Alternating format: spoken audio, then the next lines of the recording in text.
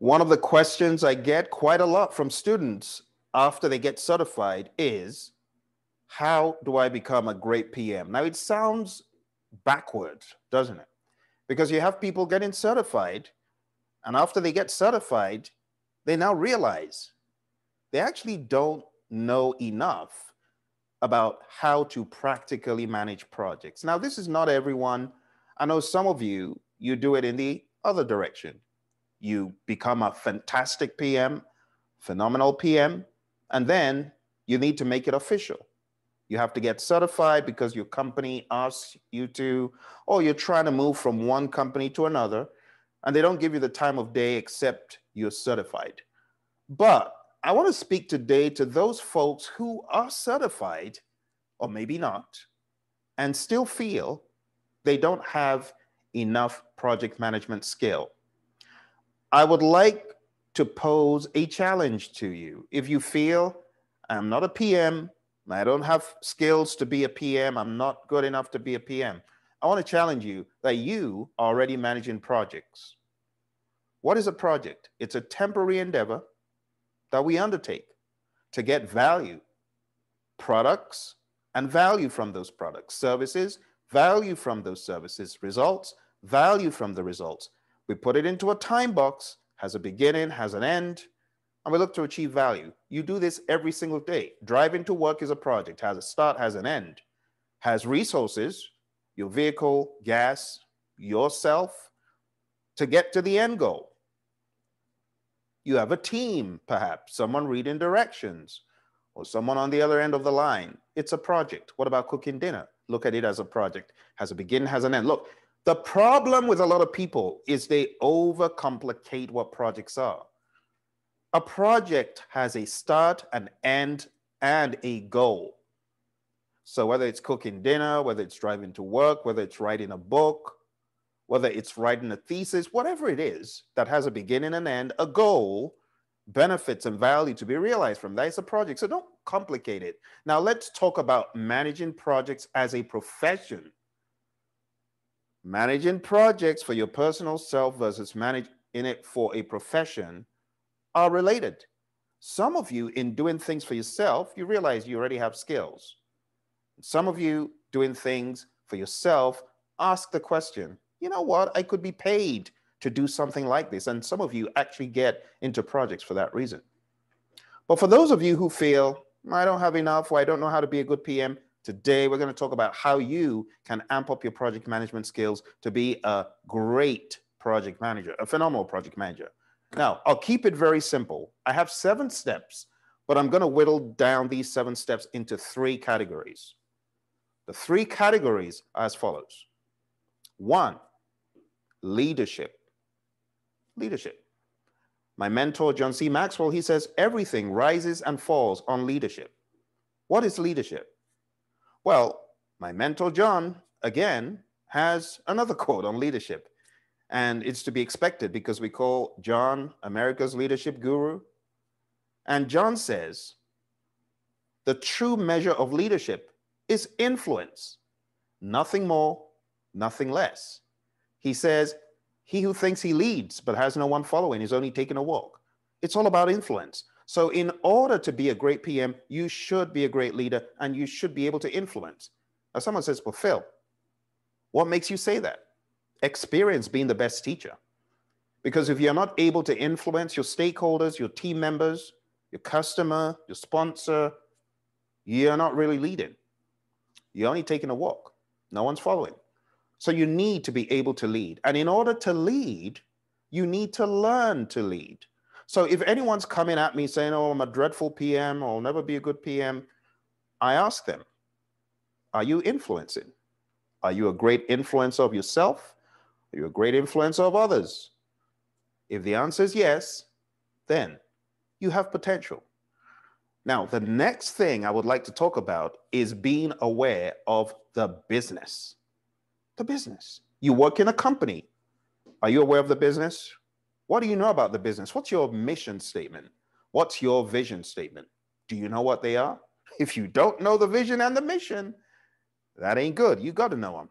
And if you know the vision and the mission, and you know what your company is about, That is the beginning of you understanding the business landscape. And that is another ingredient for success. Why do I say it's an ingredient for success? Because understanding the vision, the mission, and the business landscape in a firm gives you the tapestry to navigate those political landmines and to begin building your circle of influence, your network of influence. The problem with a lot of PMs, they say, oh, I don't want to be involved in politics, politics, politics. If you really want to be a great PM, you got to be able to navigate the political landscape. And a lot of people aren't navigating the political landscape. So I want to challenge you. Think about the political landscape. Think about the business. Think about the products you develop. Think about the big players in the industry. Think about those who are competitors who could threaten your position as a company. If you're thinking in this line, you've got a good ingredient to be a great PM. And not just that, but to really understand the nuts and bolts of a business. You know what kills a lot of PMs? The inability to learn the business, the inability to learn the language, the inability to be technically competent. Now, it's often been said, oh, you don't need to be a technical expert to be a PM. I beg to differ. If you really want to make an impact, you really want to get to that next level, you better understand the technicalities of the business. I don't care whether it's building hardware, developing software, healthcare, whatever. You better understand what that industry is built on. You're in healthcare and you don't know the nuts and bolts of Medicare and Medicaid. You cannot explain to me the core systems used for healthcare in your company or in government or in a hospital.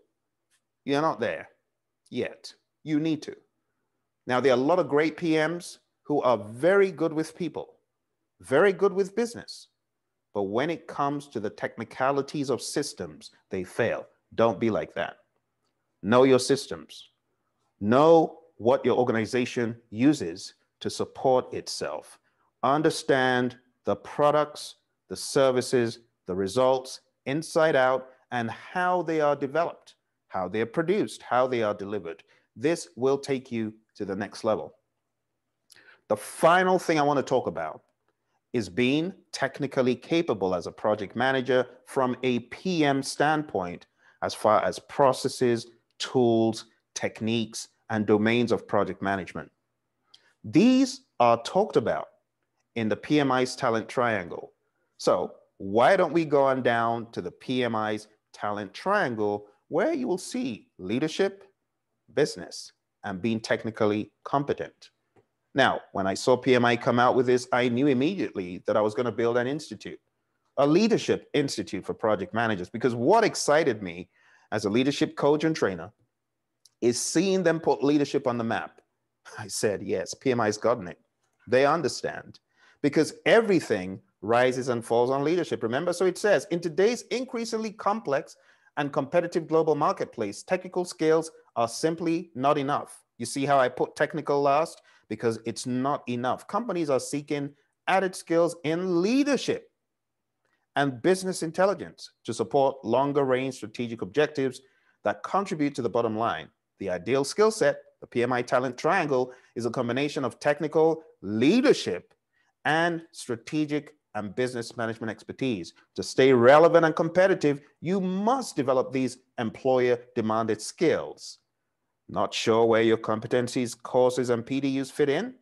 Well, let's talk about this in a little bit more detail. But before we go there, I really want to echo the point that everything rises and falls on leadership. And that's why at the heart of this Leadership Institute I talked about, we focus on a number of things surrounding leadership, such as continuity, finishing what you started, growth, direction, thought expansion, masterminding, collaboration, inspiration, success, and vision. And of course, who else would I call for our keynote other than my mentor, John C. Maxwell? So if you feel stuck in understanding how to be a great PM and working on the job as a great leader, you need to go on down to the Project Leadership Institute website. It's www.projectleadershipinstitute.com. Now let's talk about leadership. Let's really focus in on what PMI has up here, because this is what my training, my coaching is built on. It's built on being able to brainstorm, and mastermind.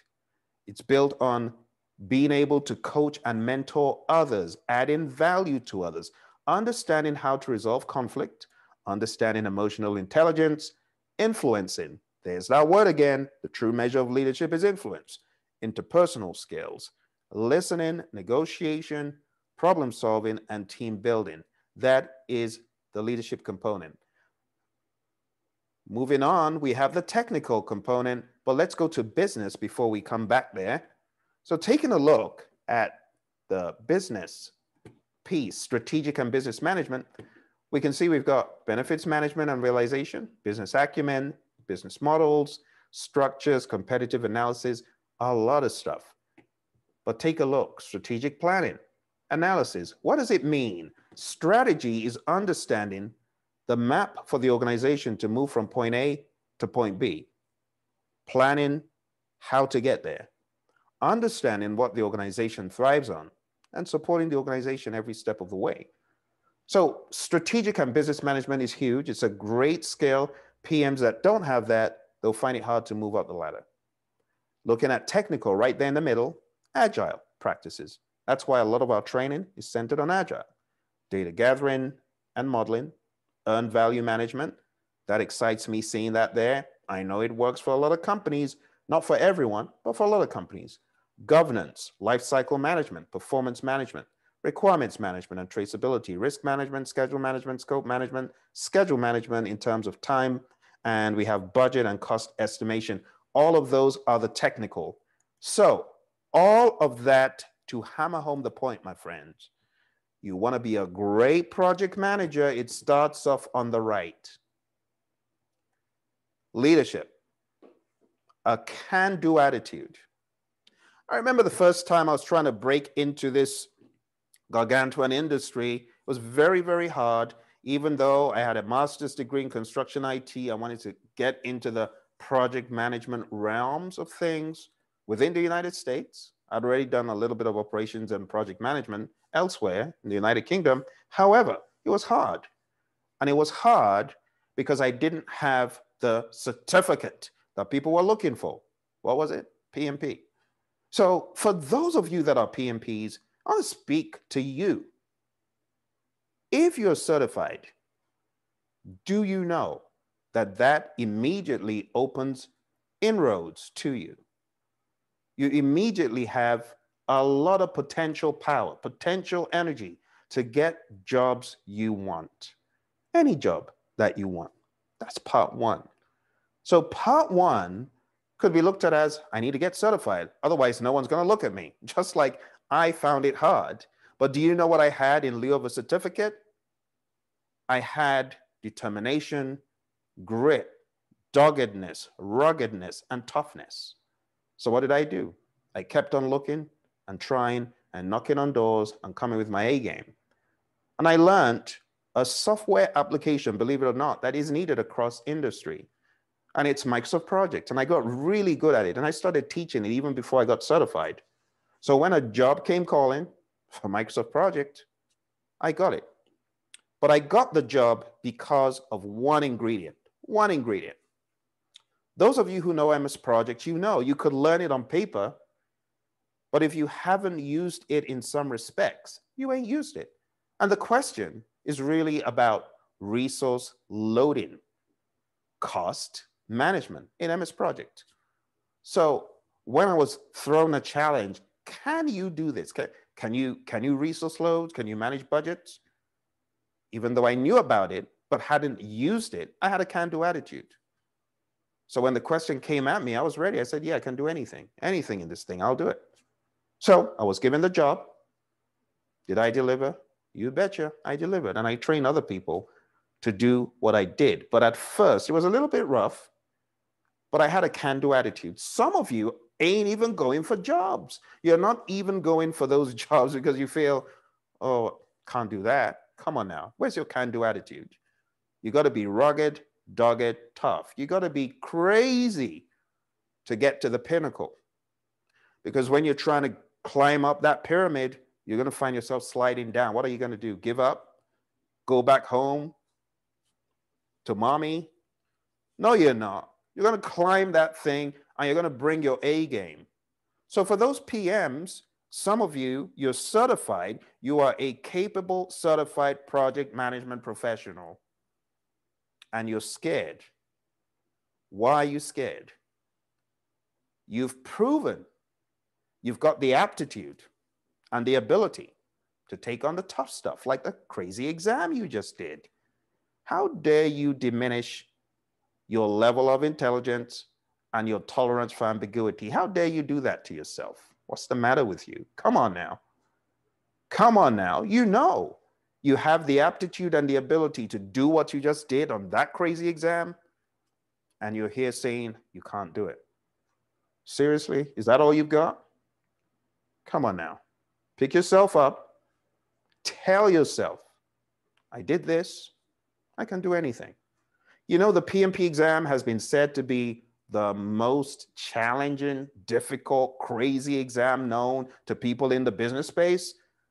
Now, I'm not just talking about people that have got degrees. I'm talking about people that have got a boatload of certificates. In addition to PMP, they all say the same thing. That exam, what's up with that exam? I told a lawyer once, and this lawyer said, my goodness, I mean, I passed the bar exam, for goodness sake.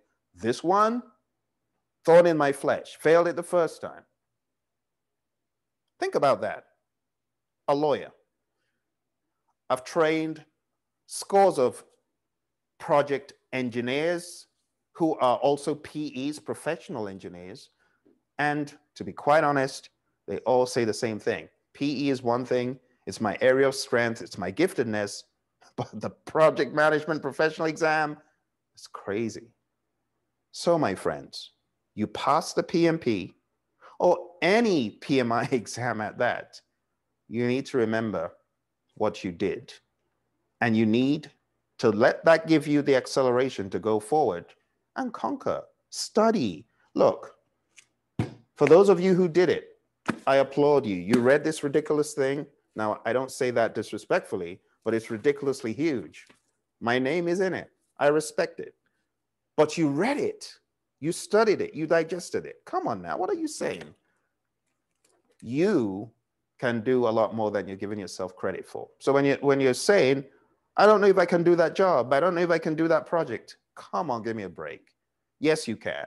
You need to be rugged, dogged, tough, aggressive, and push till you get to your goal.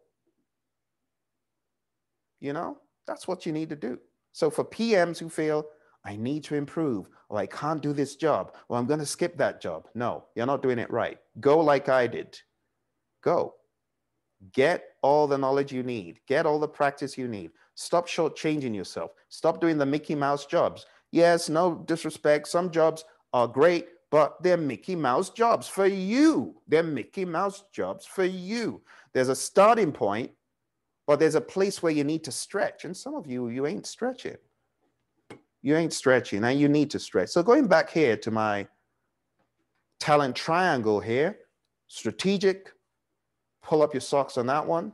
Leadership, pull up your socks on that one. And technical, if there were areas as you got ready for the exam you feel you need to improve, then improve them. It's that simple. Let's move forward and talk about my 7 steps to being a great PM. Step 1, like I said, you got to have self-confidence. You got to have a can-do attitude. You got to be rugged, dogged, and tough. Someone says, Phil, how do I develop a can-do attitude? Remember what you've been, where you've come from, what you can do, what you've done. And stop listening to voices in your head. There's always going to be a gremlin. There's always going to be a gremlin right here talking smack to you. There's always going to be, you can't do it. Why are you entertaining that? There was a gremlin on my shoulder when I went into that office that day and said, oh, you better not say you can do it. But I ignored the gremlin and I said yes. And that propelled me in a great fashion. So the question isn't, oh, have you done this before? No. When the question comes at you, can you do this? You better say yes. You kidding me? You're going to let an opportunity pass you by? Come on now. You can do it. You just got to tell yourself. make a mental adjustment. The problem is a lot of times we're scared of the work involved. We know that, oh, there's a boatload of work before I can get to that level. So what? Get on the treadmill, do it. Get on the treadmill of knowledge and do it. Learn it. Get it into your head. You can do it. You're capable. I have a lot of confidence in you. Lots of you went through my training and I hear you talking like that. You know I'm going to correct you. You know, another thing I hear people say is, oh, I'm going to take this exam and, you know, if I don't pass it, I'm like, come on, be quiet. Have a can-do attitude. PMA, positive mental attitude. You got to have that. Without the positive mental attitude, there's no way you're going to be a great PM, because every day has a curveball. Every day has something thrown at you that you need to resolve. Secondly, do not procrastinate. Actions that need to be taken immediately need to be taken immediately. If someone needs a warning to get out of the building, you need to warn them. If someone needs a warning about what's coming down the pike on a project and you delay, you don't want to tell them, or you see blatantly your milestones are going to the dogs. You see it coming and you don't say anything because you're trying to be cute. Are you kidding me? No. Get all up in the business of whatever that thing is. Let people know. Let people know what's coming. Don't try to be cute. Don't procrastinate. Some other procrastination approaches that we PMs have is, oh, I'll do it tomorrow. Don't do the I'll do it tomorrow. You know the best thing you could do? To do, doing, done. To do, doing, done. Kanban board. Have a Kanban board and follow Kanban practices to accelerate you and get you to move on stuff. Some of you got boatloads of stuff. You ain't documented it. You don't have a schedule. No. So if you have a Kanban board and you are disciplined and you follow the process, you follow the mindset of limiting your WIP, your work in progress, it helps you. I'm not even talking about on the project level. I'm just talking about on the project manager level. These are things you should be doing, my friends. All right. So do not procrastinate. Be proactive with the team. Don't wait till the team is crying for help before you get them help. Don't wait until the team is submerged before you jump in to save them. Don't wait until team members are having arguments before you do team building. Don't wait until team members are pulling their hair out before you get them assistance in some way or before you intervene, project manager. The project manager needs to borrow a page from the world of Scrum and Agile. Seriously. Or let me just say the world of Agile. Read the Agile Manifesto. Read the values. Read the principles. That's exactly how you need to be thinking. Team focused, team oriented. That's what we're looking for. A lot of folks, they're not team focused. They're task focused. And because they're task focused, the team knows this and they don't put in their best. Be a people person. Be a people person. Think about your team. Get them what they need. Help them. Be on their side. Don't throw them under the bus. Don't play the blame game. That's the mindset of great project management. Be proactive with the team. Have the courage to share tough stuff and have difficult conversations. A lot of PMs are very guilty of being in a boardroom surrounded by executives and feeling, oh, I'm out of place. Seriously? You don't realize that you're there to help those people? If you could change your mindset of, I'm here to help them. You're not there to compete with them. You're not there to feel like, oh, I'm on that level. No, you come at that meeting, come to that meeting with a mindset of, I'm here to help. I'm here to serve. It's a servant leader mindset. And the servant leader mindset is one that takes out any selfishness. A lot of people are selfish because they're thinking about, oh, me, I'm scared of these people, the executives. Come on now, you're there to help them. Change your mindset. Be there to help. Now, executives, well, they're just people. CEOs, CIOs, CFOs, they don't have two heads. They're just normal people. They're just normal. I was watching SNL a couple of days ago and Elon Musk was on there with his mom. Just a normal guy. even though he owns a multi-billion company. If you can realize we're all people and you look for some part of humanity in the people around you, it will be less of, oh, it's so intimidated, to, I'm here to help. That's really what it is. So PMs who feel jittery in the boardroom, get a grip. Get a grip. Stop doing that. Think of yourself as a servant leader. See yourself as someone having value and substance to add to the conversation. Just add a little. Add your perspective. Your perspective as a project manager is a valuable perspective. Did you know that? So you want to find that value that you can add and really understand the value that you can add to these folks. Moving on to the next one. Have a schedule, a Kanban board, something. Now, this goes above and beyond just having it for yourself. But if you're leading a team and you don't have a schedule, you don't have a Kanban board, you don't have a milestone chart, what are you doing? Seriously. Everyone knows that in order to get to success, you should have a plan. And I'm not talking about a plan for every single thing in the PMBOK guide. I'm just saying a schedule-oriented guide. People need to understand time frame.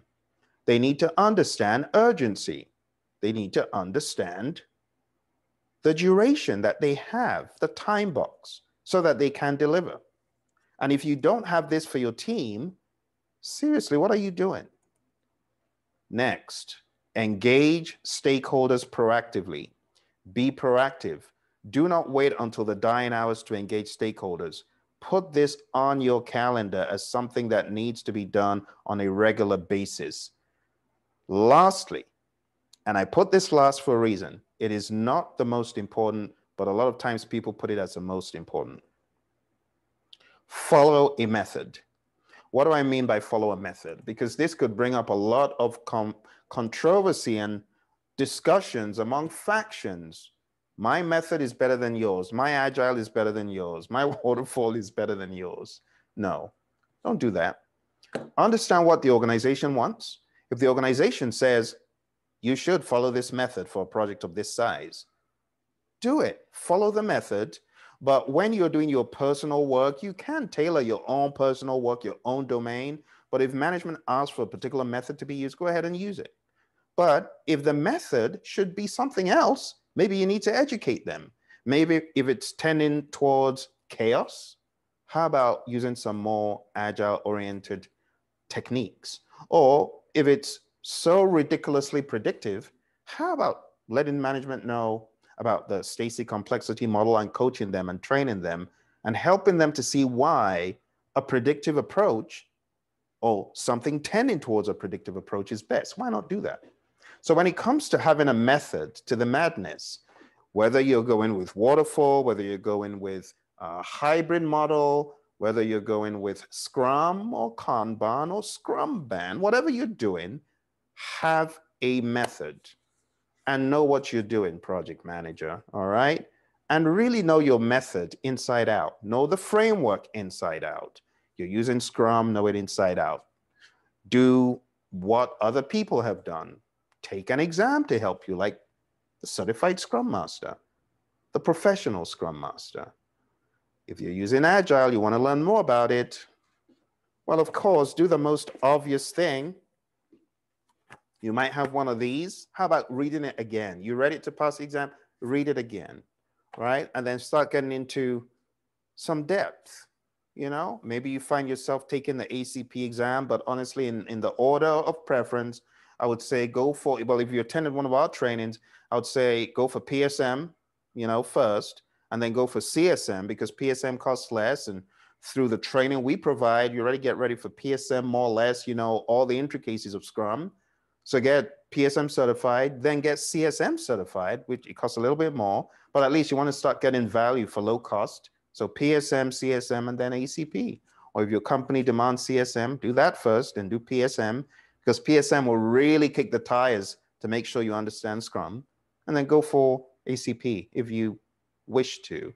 But in my mind, you can get so much from attending a course like ours as you're getting ready for the exam, because that will give you a very strong foundation in Agile. In fact, one of our students took our course, Roy and I, and then went for the CSM and said, I basically was just gliding and just free rolling because it was so easy having attended your course going in for the CSM. And that would be my recommendation, but you can always read the Agile Practice Guide. All right, my friends, why don't we have a quick recap, because we've talked about a lot of stuff today. And I want to make sure that you got the major points I had to share. All right, so here are the steps one more time to be a great project manager. If you are a PMP, you know the talent triangle. Check that out on PMI site, the talent triangle. Understand that the Project Leadership Institute is available to help you, all right?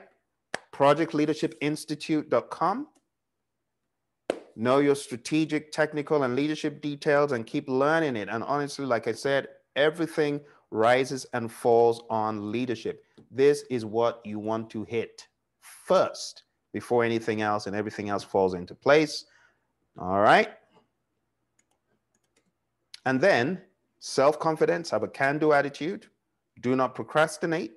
Be proactive with the team. Have the courage to share tough stuff and have difficult conversations. Have a schedule, a Kanban board, something, just something, please. Have something that will propel you forward on the timeline. Engage stakeholders proactively and follow a method. All right, my friends, I hope you enjoyed this breakdown of how to be a great PM, things you need to do, things you need to pay attention to. You got any questions? I want to see them. Put them in the comments below or wherever you see on the screen. I wish you all the very best. Don't forget, let's see you. Those of you who are PMPs, you got certified on my watch. I want you to join the Project Leadership Institute. Get to the next level. All right? I'll see you there. You take care. Bye for now.